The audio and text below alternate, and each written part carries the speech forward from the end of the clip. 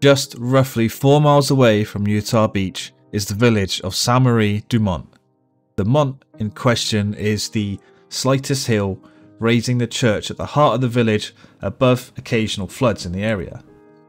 It was not a village anyone thought about very much until June 1944. Now, people visit from across the entire world. Marie Du Mont was the first community to be liberated on D-Day. It's a liberation that did not go to plan. In 1944, the village of Marie Du Mont was occupied by 60 enemy soldiers of the 191 Artillery Regiment. The Germans used the church tower as an observation post, and on a clear day they could see all the way to the sea. They expected an invasion near Calais, but they did not know the village was at the southern edge of one of the Allied drop zones for the paratroopers. The Allies started a heavy coastal bombardment just after midnight on June 6, 1944, and the first American paratroopers were dropped in the early hours over occupied Normandy. The plan was that the 506th Parachute Infantry Regiment and the 3rd Battalion of the 501st Parachute Infantry Regiment of the 101st Airborne Division would land in this zone. Here, behind Utah Beach, they would be responsible for clearing a route for thousands of soldiers arriving by sea from England. It was a near impossible task. A thick fog bank and heavy flak from coastal guns forced pilots away from their targets and left paratroopers in unknown territory, some facing enemy fire while still in the air. Just 2/3 of troops designated for this zone were accurately dropped. A number found themselves landing in and around Marie Du Mont while quickly fighting for their lives with the rather surprised enemy. Between Marie Du Mont and the sea stood the Breakour Manor Farm, and in its fields was the No. 6th Battery of the 90th Artillery Regiment with 4 105mm howitzer guns. These guns were firing onto Exit 2 of Utah Beach, which led to the village. These guns caused huge damage and injury while disrupting the landing of men and supplies. Now, this didn't actually click with me while playing Hell Let Loose, but these 4 howitzer guns are the guns destroyed by Winters and the members of Easy Company in episode 2 of Band of Brothers, Day of Days. Winters was ordered to take a group of his men to Breakour and neutralise what was thought to be just a howitzer and a machine gun nest. Around 8:30 AM, he gathered a team of 12 men from Easy and other companies.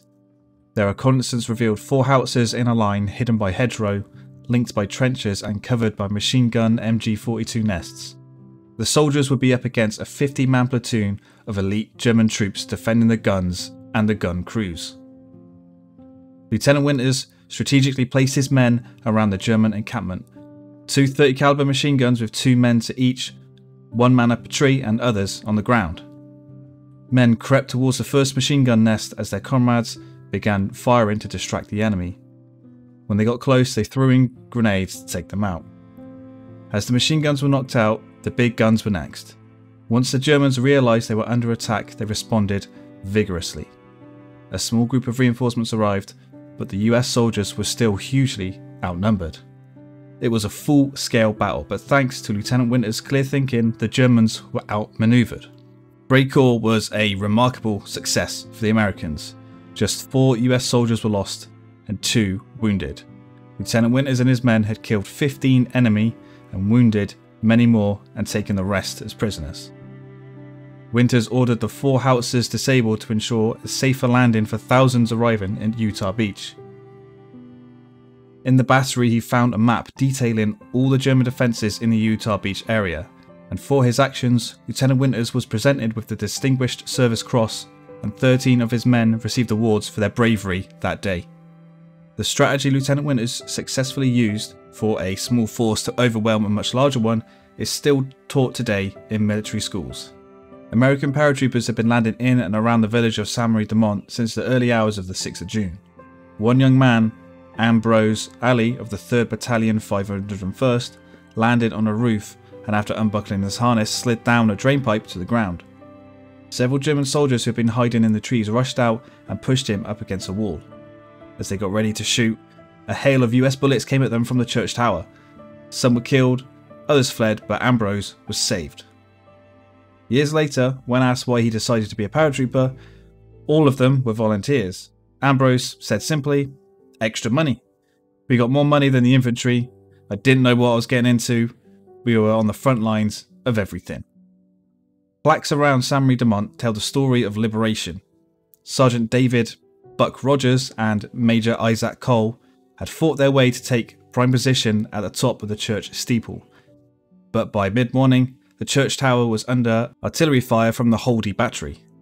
It was friendly fire from the US troops at Holdy, who had thought the steeple is still occupied by German forces.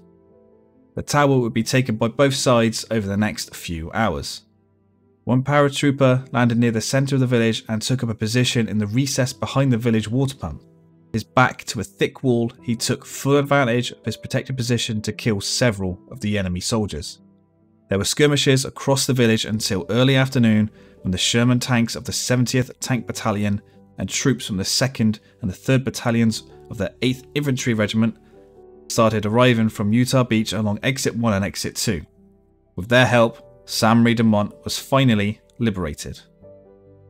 But the village was not completely clear of enemy soldiers.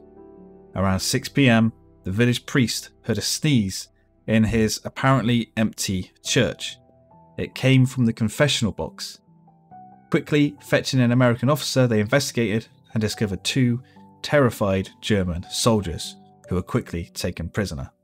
For the rest of the Battle of Normandy, several thousand American soldiers would march through the little village of Sainte Marie Du Mont. I hope you liked this look at the history of Sainte Marie Du Mont. If you did, then please give this video a like, and if you're not subscribed, then subscribe for more.